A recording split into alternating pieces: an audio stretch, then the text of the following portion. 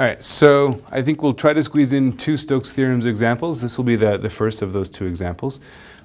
So here we have a typical problem. We want to calculate the line integral around a closed path of some vector field. So here's our vector field, here's our curve. So the curve is this triangle going between from 1, 0, 0 to 0, 1, 0 to 0, 0, 1 and back again. Now, we could parameterize each of those 3 components, right? They're all straight lines. We know how to parameterize a line. We could set things up. It actually wouldn't be too bad. Each piece is relatively straightforward, but it's a little tedious because you have 3 pieces.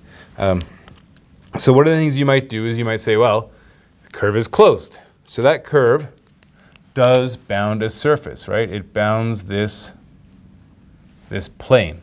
We know what that plane is. It's x plus y plus z equals 1, okay? So we know that we have that surface there being bounded by the curve. So one of the things that you might look at when you have a problem like this, you realize that your curve is a boundary. Stokes' theorem applies. So let's compute the curl, right? Let's compute the curl of f and see if Stokes' theorem is going to be worthwhile, right? Maybe the surface integral is harder and this isn't worth our trouble. But it's worth the minute that it takes to calculate the curl to see whether this is going to be worthwhile.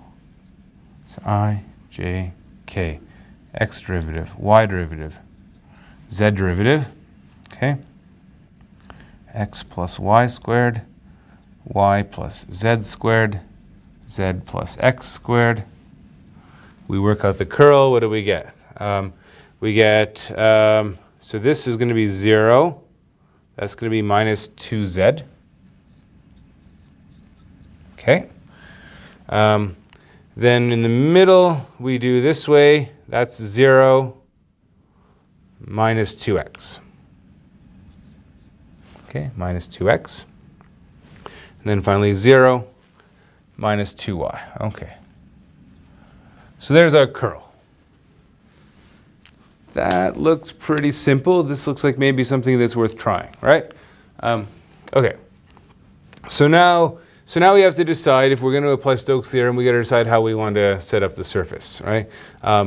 So I think one option here is we could probably treat the surface as a graph. Okay. So we could say, okay, z is 1 minus x minus y, and so then that means that my parameterization is going to be x, y, 1 minus x minus y. Okay. Now, one of the things we want to do is we want to, because we've chosen a parameterization, we know the normal vector is 1, 1, 1, right? And that's pointing out this way. And that is the correct norm. We want this upward orientation, right? That will give us the positively oriented boundary going around. So we got to check, make sure that we have the right orientation, right? So we kind of go off on the side and we're like, okay, let's see. So the x vector is going to be 1, 0, minus 1. The y vector, 0, 1, minus 1. So the normal vector is going to be 0 minus is going to be 1, right? And then 0, 1, okay, and then 1. Ah, it's the right one, okay? Good, good, okay. So we've got the right normal vector.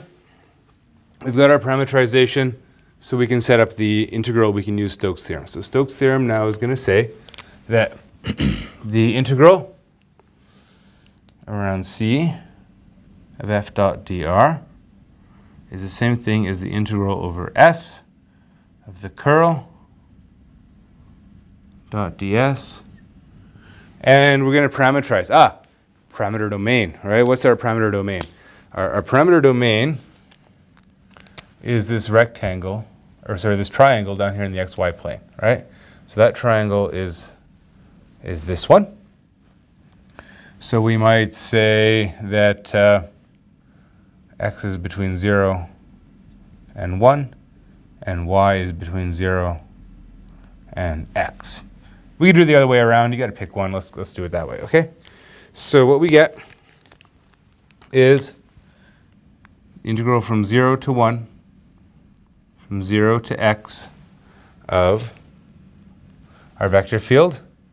So it's minus 2 times z, 1 minus x minus y, okay? Minus 2x minus 2y, dotted with the normal, 1, 1, 1, dy, dx. Okay, got to multiply that all out. Let's have a look, see what we get. 0, 1, 0, x. So we're dotting them all with 1s. We just got to add all this up. So minus 2 plus 2x plus 2y minus 2x minus 2y. Oh, well, minus 2. Ha. You probably don't even need to do the integral, right? It's a triangle. What's the area of the triangle? Base 1, height 1. 1/2 base times height. We get a half. Half times a minus 2. So we get minus 1 for that integral, okay? So that's, I think, in this case, this is less work than parameterizing all 3 boundary components, setting it all up and doing the line integral directly. If you want to confirm that Stokes' theorem is valid, feel free to actually go ahead and do the line integral and confirm that you get the same result. All right. We'll end with one last example, and that's going to be it for the videos for Calc 4 this semester.